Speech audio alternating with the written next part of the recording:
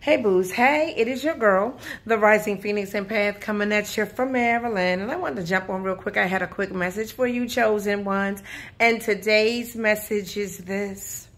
We, are still in our healing process, right? There's levels to this thing, and we're at a point, most of us are at a point where we are ready to be outside. And let me tell you, chosen ones, RPE tribe, it is glorious. I've been there. I've been outside.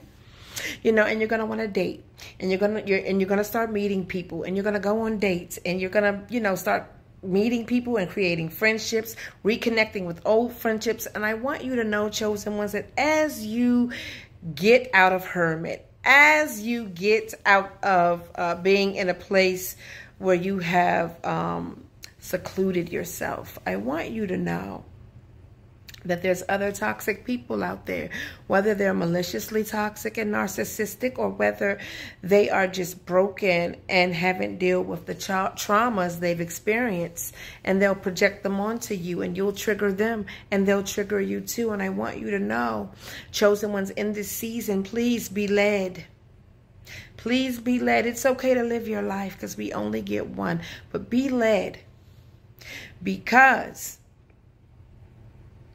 everybody don't have what it takes to be a chosen one's friend. And because of how we give, and because of how we love, half-assedness will never be enough for us, because we know what we bring to any given table. And I want you to know this also. When you're not easy to fool, they'll call you difficult. They'll say that you're a complainer. And they'll say that, you're putting pressure on them. But the fact of the matter is, chosen ones, RPE tribe, you are the pressure. You are the pressure without even trying to be the pressure. And there's a level of accountability that comes with even being your friend. And toxic people, most toxic people who haven't dealt with their childhood traumas, who haven't dealt with any of their traumas, most of those people don't have what it takes to meet you where you are. And it's okay.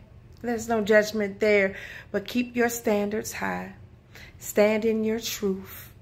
See those red flags. And do what you need to do to safeguard your heart and your soul and your spirit and your energy. And I want you to know that you're not difficult, babe. You are the pressure. Keep being that pressure.